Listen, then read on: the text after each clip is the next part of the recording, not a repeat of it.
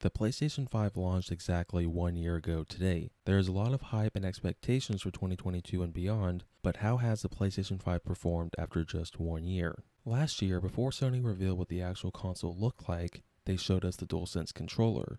A lot of people were questioning whether or not this new controller would actually be as innovative as it was marketed.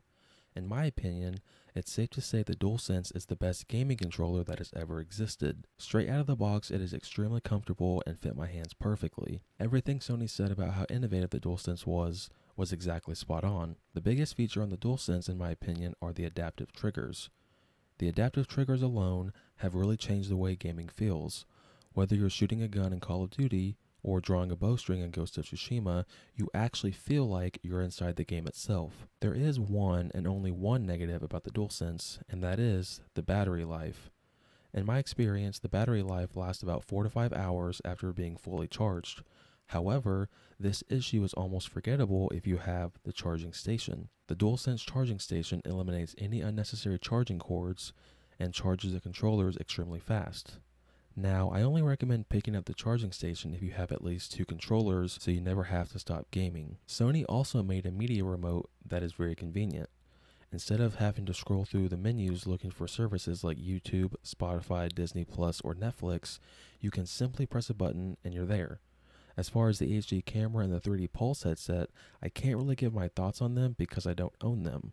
However, I have heard really positive things about the 3D Pulse headset. Going into the launch of the PlayStation 5, one of the things everyone was curious about was how the UI was going to look.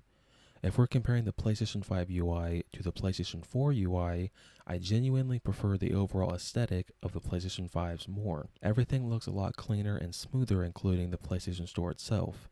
If I had to pick one negative, it would have to be that there are no themes on the PlayStation 5, unfortunately. The SSD that is inside the PlayStation 5 is absolutely insane.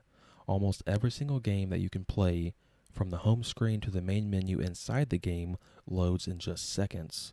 Out of everything impressive about the console, the SSD is truly the future of video games. Just look at how Insomniac Games has already utilized the SSD with Ratchet & Clank Rift Apart. Despite how amazingly fast and impressive the SSD is, we have to address the elephant in the room.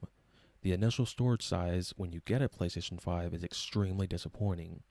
There's only 667 gigabytes of internal storage. Only until recently, players have finally been able to upgrade the storage by buying and installing an internal SSD. When it comes to a launch lineup, I believe the PlayStation 5 had the best launch lineup ever. Demon's Souls is one of, if not, the best remakes in gaming history.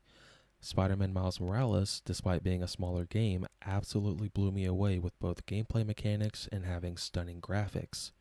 I didn't pick up Sackboy Big Adventure or Godfall. I've heard pretty good things about Sackboy and nothing but terrible things about Godfall. In the first year of the PlayStation 5 lifecycle, there have been 4 AAA exclusives: Demon's Souls, Returnal, Ratchet & Clank Rift Apart, and Deathloop.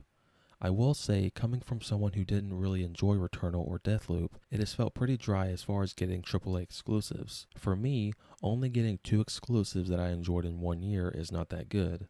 But overall, 4 in 1 year during a pandemic where a lot of games have been pushed back into 2022 is pretty impressive. PlayStation Plus with the PS5 is pretty much like having PlayStation Plus on the PS4. It's pretty much the same. I think the biggest benefit for PlayStation Plus members, specifically on the PS5, is that you get a chance to play a big chunk of the best PlayStation 4 exclusives for free. I think this was very smart for Sony to do, as a way to let people that were coming from Xbox One experience some of the greatest games ever made. The whole point of this video was to try and dissect the PlayStation 5 and without bias determine whether or not it was necessary to buy the PS5 at launch. Has the PlayStation 5 lived up to the expectations after 1 year? I would say yes. I believe the only reason why this is a valid question is because Horizon Forbidden West got delayed into 2022. If Guerrilla was able to hit the initial late 2021 release window, it wouldn't even be a question. Could you imagine if Demon's Souls, Returnal, Ratchet & Clank Rift Apart, and Horizon Forbidden West all launching just in the first year of the PS5 lifecycle? How could you not say it's lived up to the expectations? Now that we've gone over a lot of positives and some negatives with the PlayStation 5 after year 1, it's time that I give my official rating. I truly believe the PlayStation 5 deserves an A. If Horizon Forbidden West launched this year, it would easily get an A+. Thank you guys so much for watching. I really appreciate it. If you enjoyed this video, leave it a thumbs up and consider subscribing if you're new. It really does help the channel grow. Until next time, guys, take care.